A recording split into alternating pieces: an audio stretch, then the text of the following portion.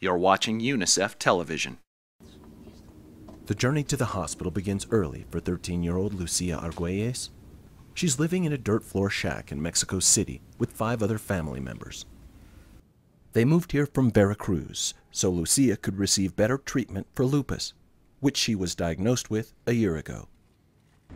Today, Lucia's father joins her for the trek to the hospital, which has become routine for the young girl.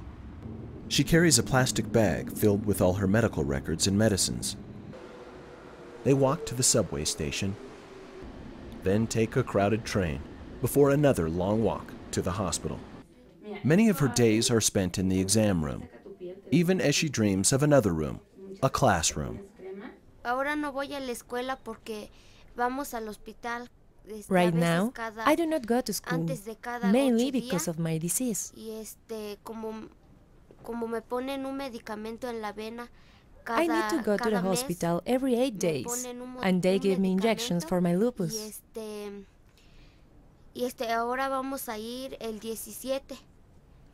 So all this time, I could not go to school.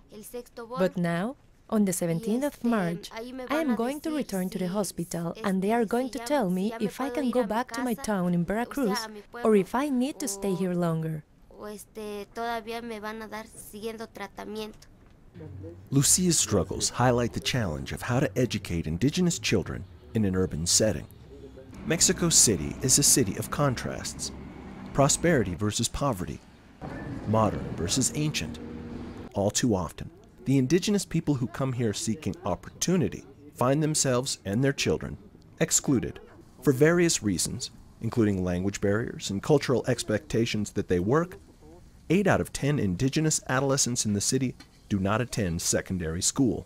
Luckily for Lucia, there's a community center aimed at helping indigenous children like herself get an education when they're unable to attend traditional school. They study math, reading, and the Spanish language, but they also study their native languages and culture.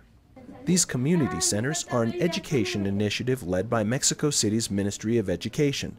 The aim is to bring non-formal education tools to the most excluded indigenous children and adolescents in marginalized urban areas.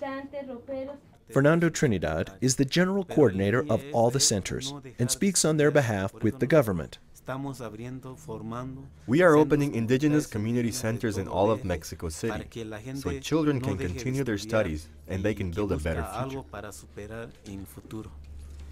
UNICEF is working with the government of Mexico for the fulfillment of children's rights with equity and to promote the implementation of public policies of educational inclusion. UNICEF is also providing technical support so that this gap in child rights is closed, and girls like Lucia receive the same opportunities as other children. This is Thomas Nybo reporting for UNICEF Television in Mexico City.